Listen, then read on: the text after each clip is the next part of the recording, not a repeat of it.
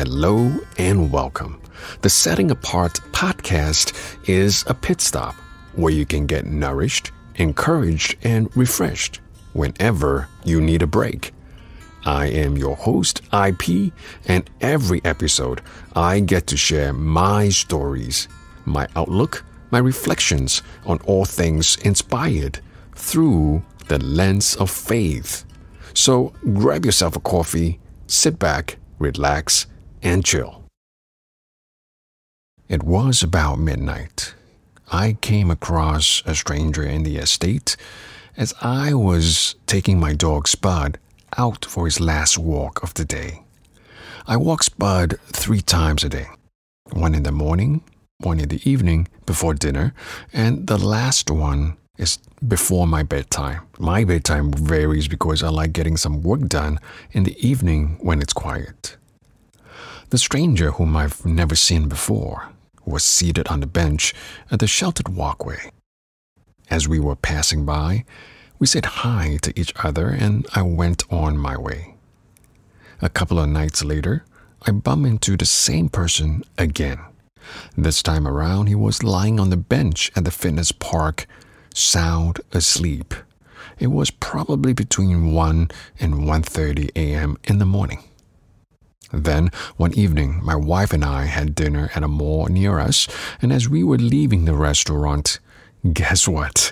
I ran into the stranger again, seated on a bench just outside the restaurant, all within the mall itself. By this time, I've seen him around the estate a few times, albeit at different timing when walking my dog. And by this time, I suspect that he may be a homeless person. Now, back at the mall, I caught him at the corner of my eye as I was walking past him. Then something made me stop. I wonder if he's had dinner, I thought. I asked my wife to wait for me at the spot and turned around looking for him. "Have you had dinner?" I asked. "Nope," he replied. "Here, go get yourself some dinner." I smiled as I handed him some cash, and he thanked me. That was my first conversation with Alan, not his real name, to protect his privacy.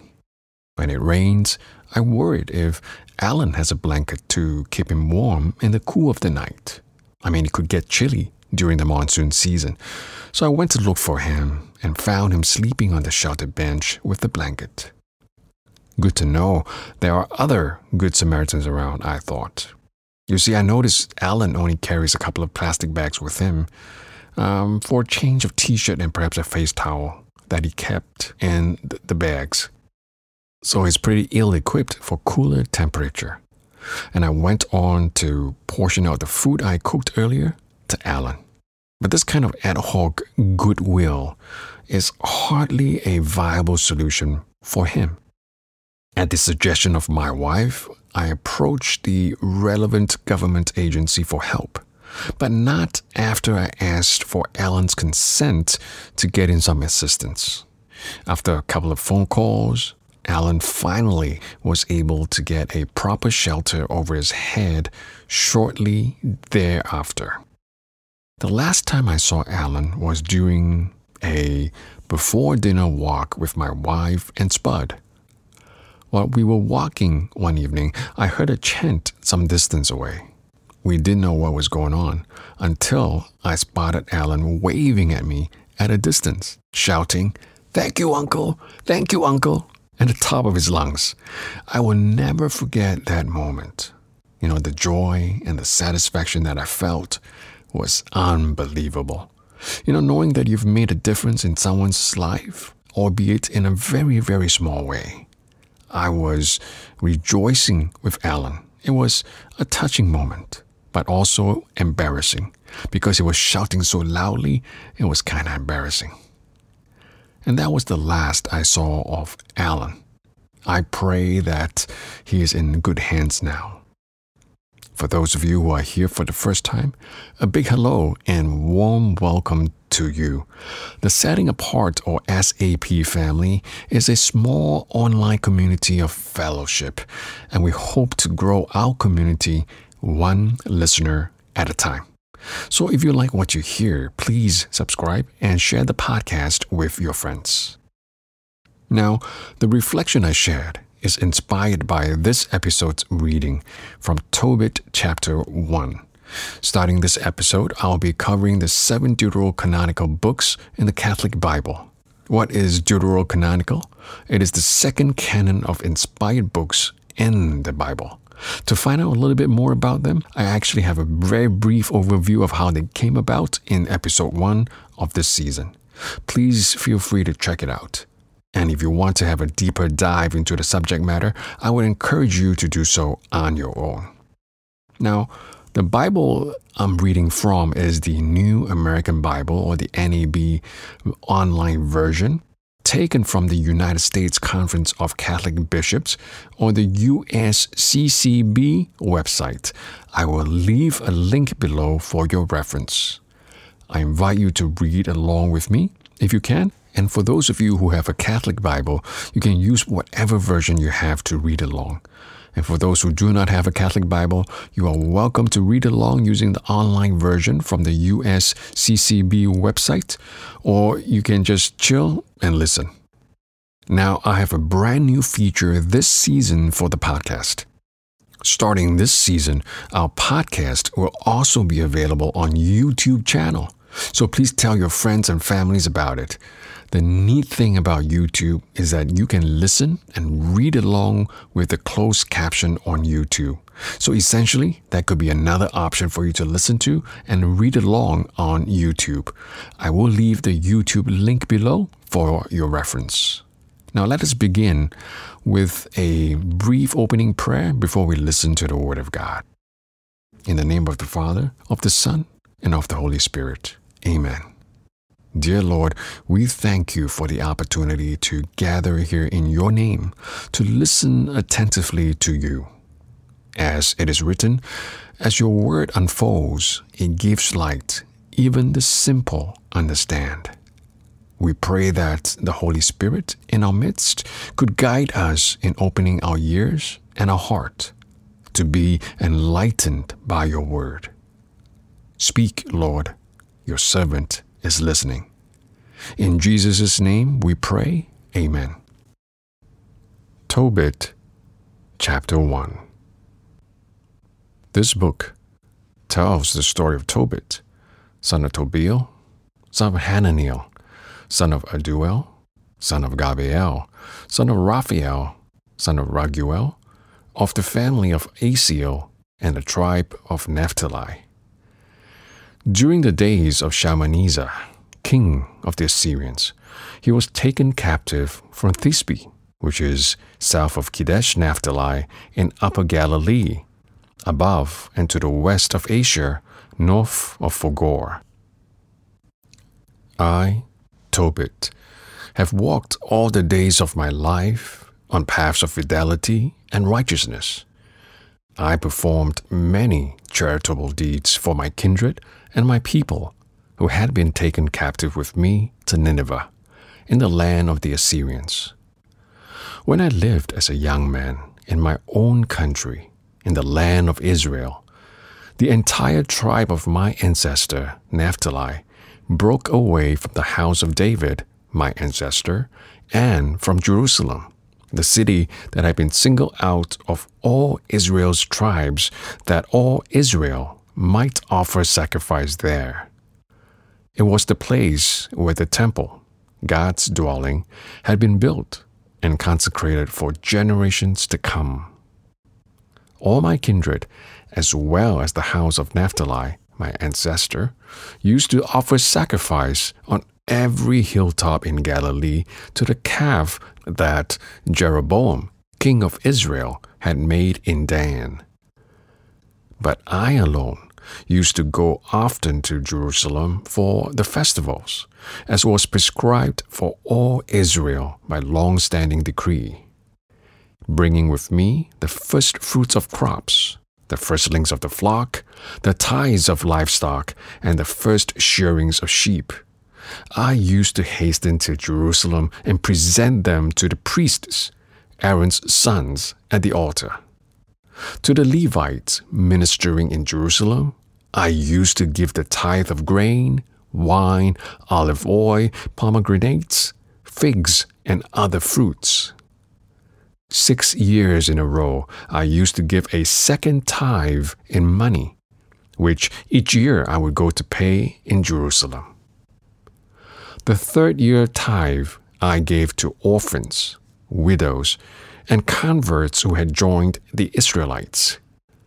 Every third year, I would bring them this offering, and we ate it in keeping with the decree laid down in the Mosaic law concerning it, and according to the commands of Deborah, the mother of my father Tobit, for my father had died and left me an orphan. When I reached manhood, I married Anna, a woman of our ancestral family. By her, I had a son whom I named Tobiah. Now, after I had been deported to the Assyrians and came as a captive to Nineveh, all my kindred and my people used to eat the food of the Gentiles, but I refrained from eating that Gentile food. Because I was mindful of God with all my heart, the Most High granted me favor and status with Shalmaneser, so that I became purchasing agent for all his needs. Until he died, I would go to Media to buy goods for him there. I also deposited pouches of silver worth 10 talents in trust with my kinsman Gabael, son of Gabri, who lived at Rages in the land of Media. When Shalmaneser died and his son Sennacherib came to rule in his stead, the roads to Media became unsafe, so I could no longer go to Media. In the days of Shalmaneser, I had performed many charitable deeds for my kindred, members of my people. I would give my bread to the hungry and clothing to the naked. If I saw one of my people who had died and been thrown behind the wall of Nineveh, I used to bury him. Sennacherib returned from Judea, having fled during the days of the judgment and netted against him by the King of heaven because of the blasphemies he had uttered. Whomever he killed, I buried. For in his rage he killed many Israelites. But I used to take their bodies away by stealth and bury them. So when Sennacherib looked for them, he could not find them. But a certain Ninevite went and informed the king about me, that I was burying them, and I went into hiding. When I realized that the king knew about me and that I was being hunted to be put to death, I became afraid and took flight. All my property was confiscated. I was left with nothing. All that I had was taken to the king's palace, except for my wife Anna and my son Tobiah. But 40 days did not pass before 2 of the king's sons assassinated him and fled to the mountains of Ararat. A son of his, Esarhaddon, succeeded him as king. He put Ahikah, my kinsman Anel's son, in charge of all the credit accounts of his kingdom, and he took control over the entire administration. Then Ahikah interceded on my behalf, and I returned to Nineveh. Ahikah had been chief cupbearer, keeper of the signet ring, treasury accountant, and credit accountant under Sennacherib, king of the Assyrians. And Esarhaddon appointed him as second to himself. He was in fact my nephew, of my father's house and of my own family. For those of us who have experienced God's mercy and His unconditional love, we know God is love, and we know that we must love the Lord our God with all of our heart, with all of our soul, and with all of our might. But how exactly do we do that? How do we love and glorify our God? This is where Tobit chapter 1 stands out for me. It is a blueprint as to how loving God might look like. Tobit, a Jewish exile in Nineveh, is extraordinarily faithful to God. But his faith is not an empty faith, but goes hand in hand with good works.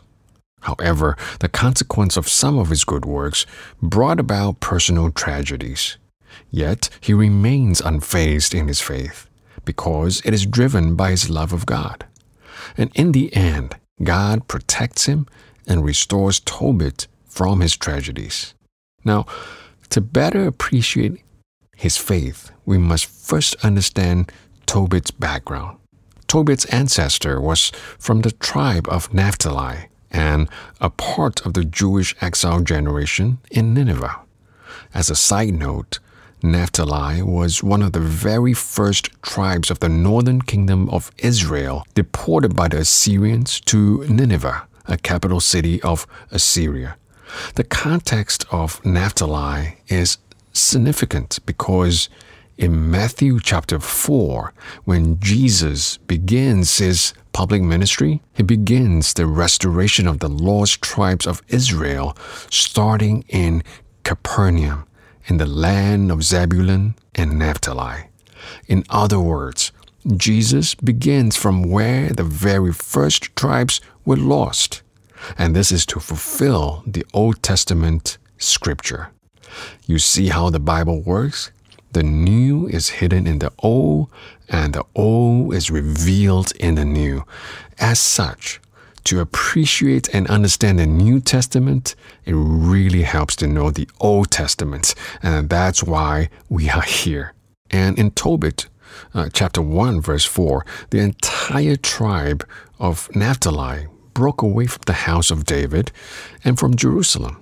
And this refers to the split of the 12 tribes of the United Kingdom of Israel into two kingdoms, the northern kingdom of Israel and the southern kingdom of Judah.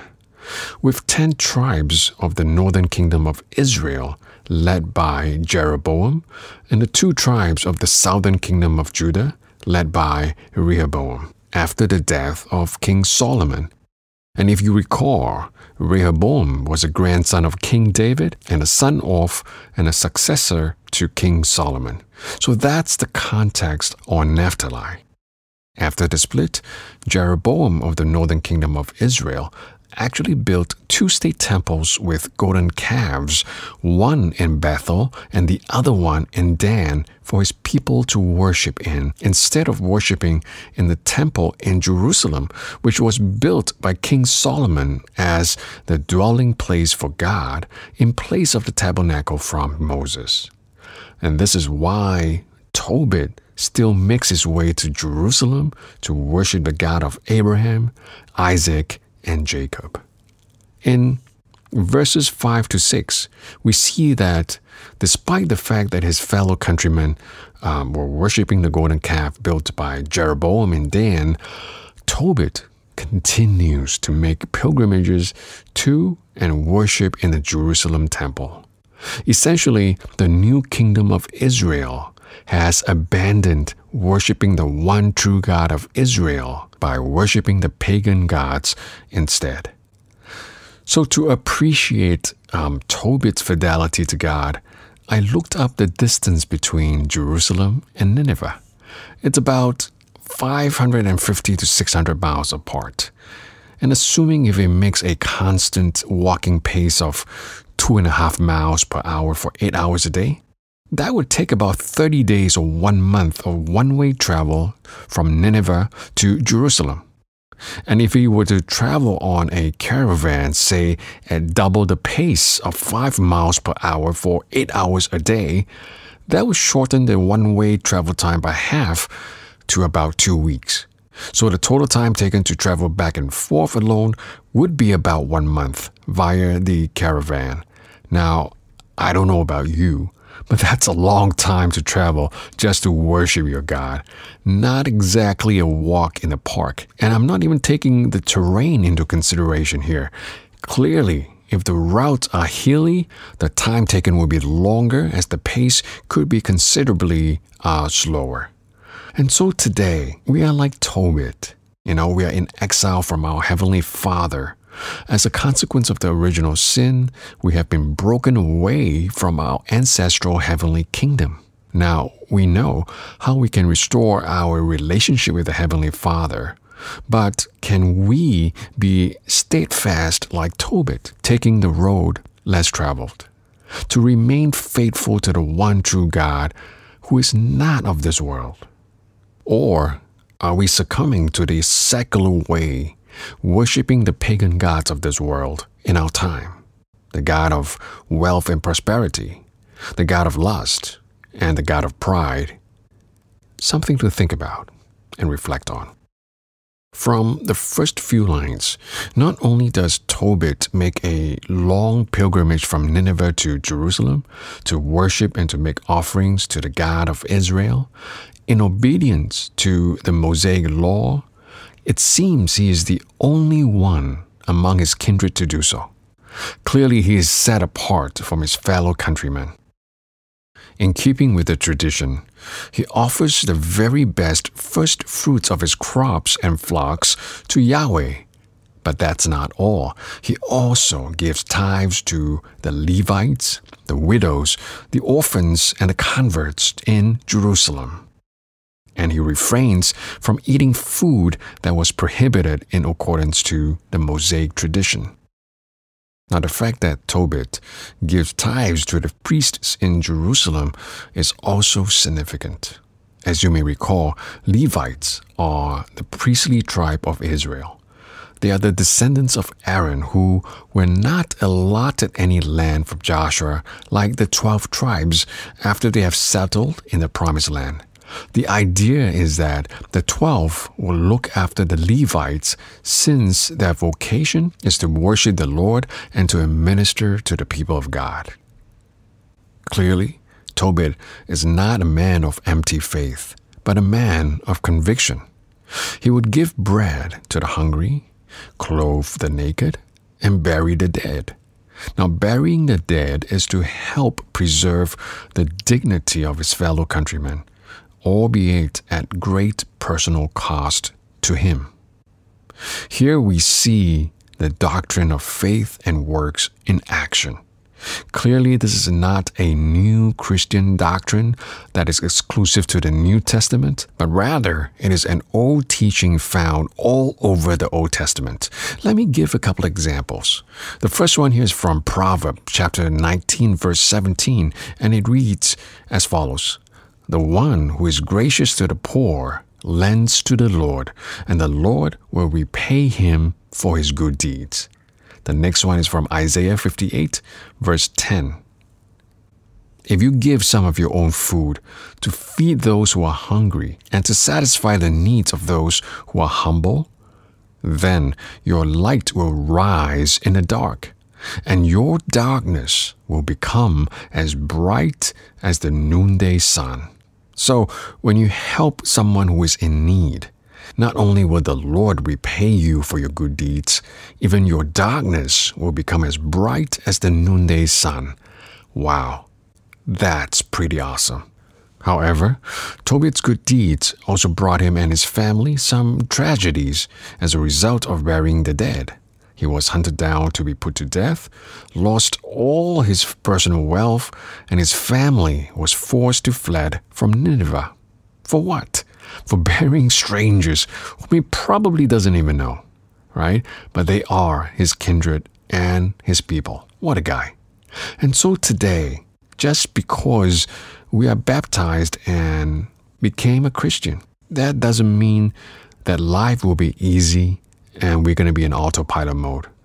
In fact, Jesus tells us in no uncertain terms, if anyone wants to be a follower of mine, let him renounce himself and take up his cross every day and follow me. And that's from Luke chapter 9, verse 23. Now, if you know the cross, it is anything but easy. And we gotta deny ourselves and take up our cross every day. That will be a good topic to dive into another day. But Jesus saves us from the evil one, but not from our sufferings. At the end of chapter 1, though, we see that God protects Tobit from King Sennacherib, who wanted Tobit dead for burying the dead, and restored Tobit back to Nineveh when Sennacherib was assassinated. So, in Tobit chapter 1, we see that Tobit is a man of great faith. Notwithstanding that Naphtali is separated from the house of David and Jerusalem, and despite Nineveh is quite a distance away from Jerusalem, Tobit religiously makes his pilgrimage to the temple in Jerusalem to worship and to give alms in obedience to the Mosaic tradition and law. And he is also a man of good deeds. He would feed the hungry, clothe the naked, help the widows and the orphans, and give tithes to the priests, the sons of Aaron, in Jerusalem. He became a wanted man because of his faith and good works, to preserve the dignity of his late kindred. I don't know about you, but I reckon Tobit is a good example of how to be set apart for us. To remain steadfast in our covenantal truth with our Heavenly Father, and not to succumb to all the misinformation and disinformation of the secular world. Remember, we may be in this world, but we are not of this world. My question then becomes, how is it that Tobit can remain so resolute in his faith? That is the question. What do you think? For me, the answer lies in verse 12 when it says, "Because I was mindful of God with all my heart." You see, all of Tobit's actions are driven by the love of God. And the Shema immediately comes to mind. You shall love the Lord your God with all of your heart, with all of your soul, and with all of your might. And so, it is a reminder for us today. To be mindful of anyone in our heart, we must have a relationship and then be in love in the first place. So, to be mindful of God with all my heart, we must first love God. And to love, as we unpacked in Season 1, is to will the good of another. According to St. Thomas Aquinas, God is infinitely good and perfect. And so there's nothing more we can do for God. But what we can do is to do what God loves, which is to will the good of your neighbor, or simply love your neighbor. And this is the secret behind Tobit's fidelity to God. He loves his neighbors because he loves God. Likewise, Mother Teresa serves the poor and the destitute because she loves Jesus. And so, connecting the dots to my testimony, I have two key takeaways. First, to be mindful of God with all my heart. I served the homeless man because I love Jesus. And I love Jesus because Jesus loved me first. To love Jesus, I must love my neighbor. It is the faith that drives the good works, not the other way around. In Luke 14, verses 13 to 14, Jesus says, "When you hold a banquet, invite the poor, the crippled, the lame, the blind. Blessed indeed will you be because of their inability to repay you. For you will be repaid at the resurrection of the righteous." Sounds familiar? It is taken in the same vein to Proverbs chapter 19, verse 17, which we just covered. So for ease of reference, this is what it says. "The one who is gracious to the poor lends to the Lord, and the Lord will repay him for his good deeds." You see, some of the teachings of Jesus in the New Testament are based on the wisdom of the Old Testament. As St. Augustine puts it eloquently, the new is hidden in the old, and the old is unveiled in the new. When I reached out to Alan, there was no expectation from him, but that he would at the minimum get some basic needs in place so that he may preserve his dignity, in the hope that with a little bit of help, Alan can perhaps focus on improving the quality of his life. Faith and good works go hand in hand. As Christians, we cannot just talk the talk. Like Tobit, we must walk the talk, and we must do so cheerfully. Second, the joy of helping those in need. Think of the times you've been given help in your lifetime. Think about it. How did that make you feel when someone comes to your aid to offer the help that you need? Remember that? Now imagine if you were the giver. The joy and the satisfaction you get when you make a difference in someone's life is simply priceless. On my testimony, it's not about what I did. I really didn't do much at all. And here's the point I'm trying to make. Even with that little that I did, the joy that I felt seeing Alan's reaction, it's truly special. If you do not know what I'm talking about, you should try it out sometime and let me know how you feel. At the end of the day, we are either going to be the sheep or the goat when we are judged, as in the parable in Matthew 25. What's it going to be? Will you be the sheep or the goat? Last but not least, the message I got from Tobit chapter 1 is that God is always near. From the last two verses, 21 and 22, Tobit returns to Nineveh in less than 40 days when Sennacherib is assassinated. God restores Tobit's tragedies because God is love and God is faithful. Just because we cannot see God, it doesn't mean that God is absent. If God is faithful to us when we are unfaithful to Him, imagine how much more God will be there for those who remain faithful in Him. Now, God is faithful because God is love. And the prophet Isaiah tells us that God also takes delight in you and He rejoices in you. And so today, how faithful are we to God? When God is out of our sight, is He out of our mind? When our prayers are unanswered, or as we are going through a rough patch, or when things do not go our way and we are really struggling, do we just give up and seek other gods? Or are we going to be like Tobit, who remains true to the teaching of the one true God, no matter what, taking the road less traveled? Even when Tobit was being hunted down, losing all his wealth and fleeing from his hometown, that is, he's going through his trials and tribulations, God is never far. Ultimately, with the grace of God, Tobit is restored at the end of chapter 1. In summary, Tobit's fidelity to God is indeed exemplary to all Christians.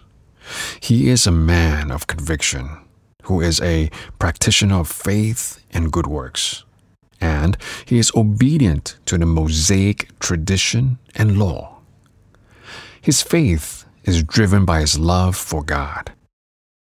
And like us, he is not exempted from personal trials and tribulations either. But with the grace of God, Tobit is restored in his righteousness in the end. And so, like Tobit, may we love and glorify God by our lives, by simply walking the talk. Love God, love your neighbor. In closing, let's pray. Father, thank you for giving us Tobit. May we remain faithful in you always, and to love you unconditionally like how you are to us, no matter what sufferings we may endure. In Jesus' name we pray. In the name of the Father, and of the Son, and of the Holy Spirit. Amen. Thank you for listening to the Setting Apart podcast. If you like what you hear, please subscribe and get notified so you won't miss any new episodes.